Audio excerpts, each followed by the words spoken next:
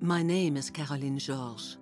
I write futuristic novels and explore digital art. Right now, I'm looking at Isabelle Hayeur's photograph, Your Eyes. Outdoors, nature, left to itself, swells with every possibility. But inside the building, which is no longer really a building, something persists in the shadows.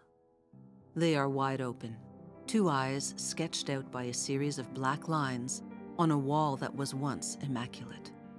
One is half erased, eaten away by a hole stretching into a tear shape, above an invisible mouth that I imagine is twisted with pain. The other one stares at something we can't see. Together, they seem to have seen everything that has happened within the walls of this abandoned space. Intrusions, secrets, huddled and helpless bodies sleeping on the floor rather than giving up and leaving not only the protection of the defunct building, but also this corner of the world, devoured by pollution, silence, dust, devastation.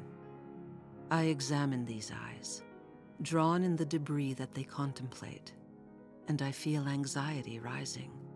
For in the depths of their gaze, I discover the reflection of my own.